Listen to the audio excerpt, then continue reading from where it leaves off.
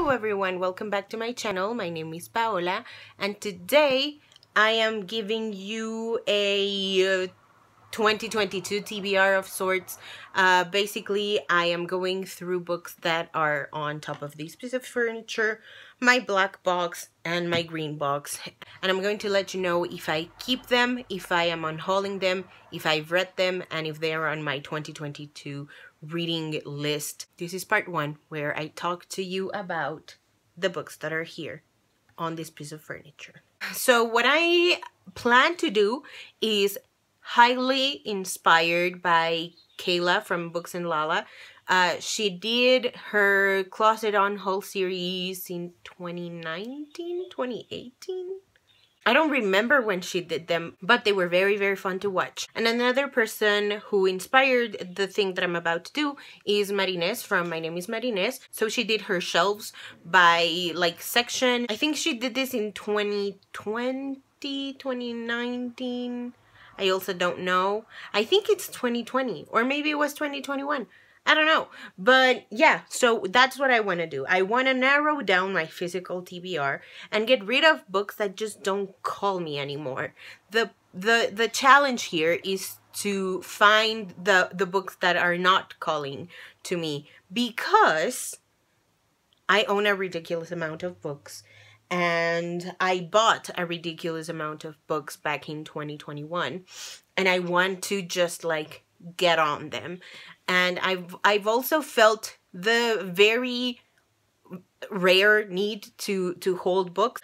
Also sorry about the lighting. The sun is playing tricks on me today, but I still think it looks good. I also don't watch BookTube for the good lighting or the aesthetic. I watch it because it's fun, so hopefully we share the same sentiment. So first I'm gonna show you the books here, then I'm gonna show you the books in the big black box, which are non-fiction and adult. Mostly I have a couple of YA books, but the green box is the YA box. So yeah, let's just get into it, shall we? So I divided the books that were not divided here, so that took me a minute. I divided the books in YA, middle grade, rereads or books that I'd like to reread, adult books, books that I own for the aesthetic, and books that I started in 2021 but I never finished because 2021 was a lot.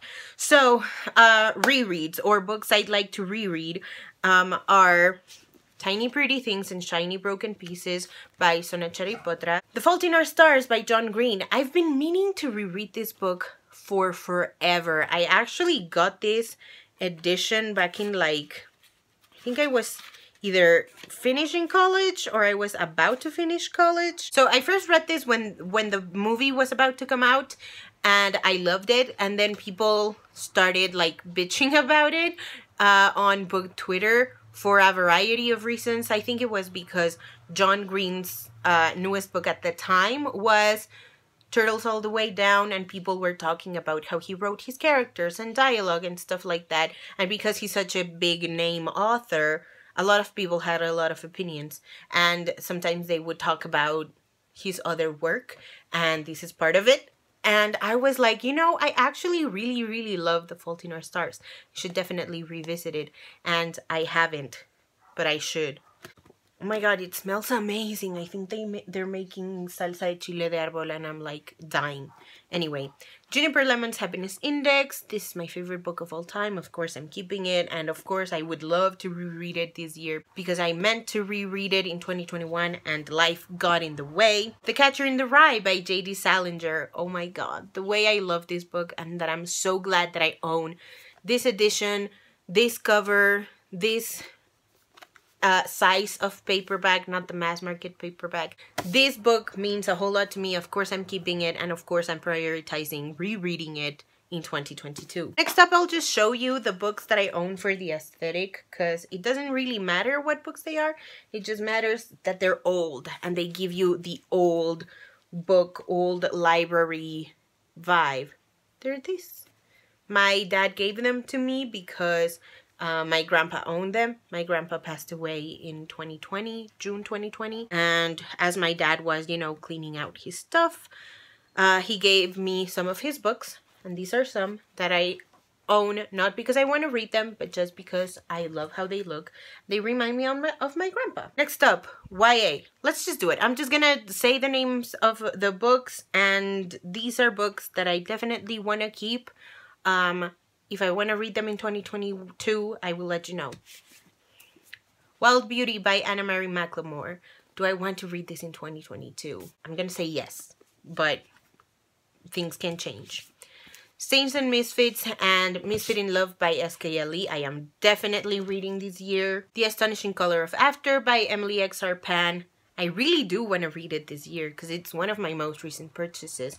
So I'm gonna put it in a separate tentative stack. The Spanish edition of Don't Date Rosa Santos, it's still in the plastic wrap because I suck. I'm gonna put it in the 2022 reading stack because the audiobook is available on Spotify. We shall see. Anything can happen. Golden Boy by Abigail Tartlin. Funny story, I've been meaning to read this book since Diversathon happened in 2016. Was it 2016? I don't remember. Whitney from Witty Novels mentioned it, and I was like, oh, sounds interesting. Let me check it out. And I love this cover, and I do, really do want to read it this year. So it goes on that stack. The Misfit by Ori Wellington. This is one of the 7 or 8 novelizations that the OC had, done by, I think it was Penguin or Scholastic, I don't remember. And it has some pictures, and I'm on my way to hunting them all down. I just need to be able to pay for US shipping.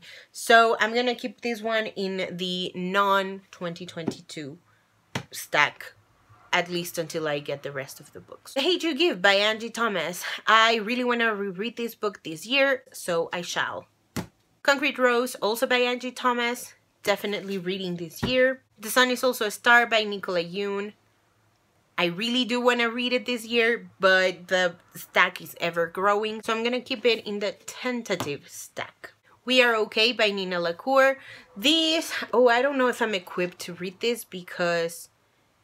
oh no! Oh no! What happened here?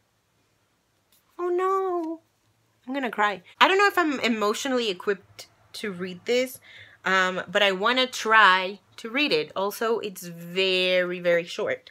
So, I'm gonna try to read it.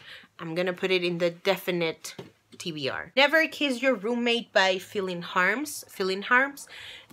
This is a queer sapphic love story set in an exclusive boarding school, and I broke my book buying ban for this because it was cheap. It was like $10 at the bookstore, and I love the cover and I love the sapphics, so I'm gonna prioritize it for 2022. Okay, the last YA book that I have here, Miss Peregrine's Home for Peculiar Children by Ransom Riggs.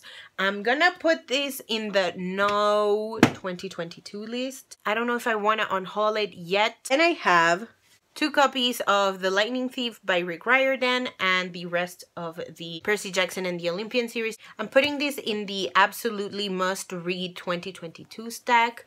Oh god. At least these 5 I'm reading, and this one is for bragging because it's a copy I won at a writing contest when I was in high school. Next, my adult books. First, we have Ven Te Cuento un Cuento by Roxana Ramos. This is a teeny weeny short story collection, so I'm keeping it in the 2022 stack. How Not to Fall Apart by Maggie Van Eek. This is a self-help book about how not to fall apart. I'm gonna add it to the definite 2022 list.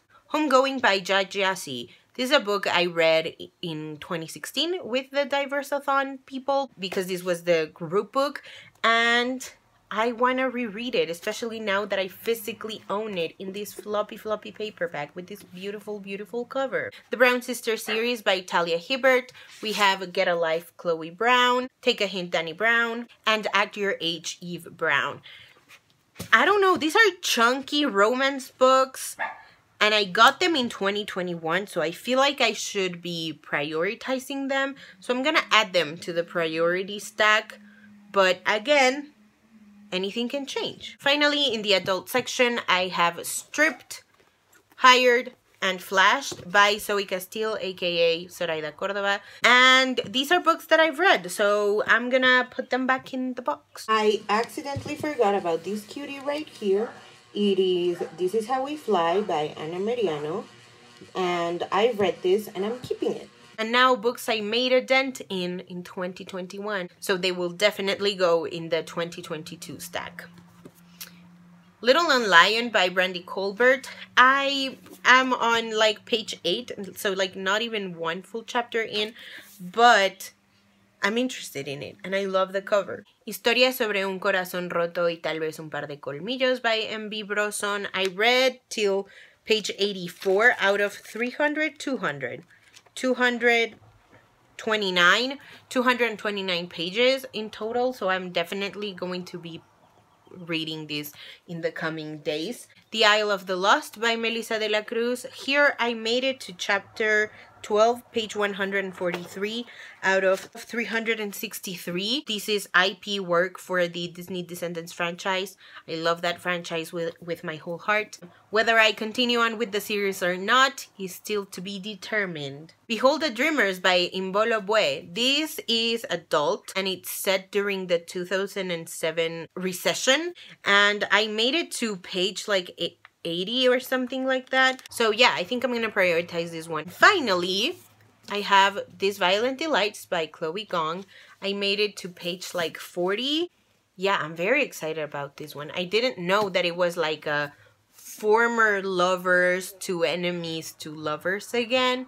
The only thing I knew about it was that it was a Romeo and Juliet retelling, and that Chloe Gong is like a superstar on the TikTok. So yeah.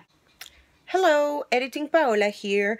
So, as I've said, this was originally supposed to be one longish video, but then the footage got a little bit out of control. So, I'm dividing it into 3 parts. This is part 1. I hope you enjoy. Let's go into the stats. That leaves us with 39 books on this piece of furniture. These are the 17 books that I have read. These are the 12 books that I want to reread in 2022. These are the other 5 that I've read and that I'm keeping. That means I am unhauling 0 books. That leaves us with 22 unread books. Here are the 18 books that I want to prioritize for 2022. And here we have the 4 books that are on my tentative TBR.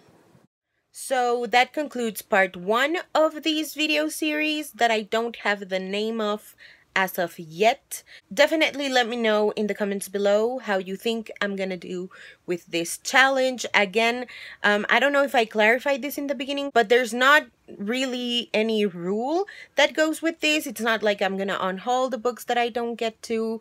I just really do want to get on top of this. In part 3, to close out the series, I can talk more about percentages and stuff.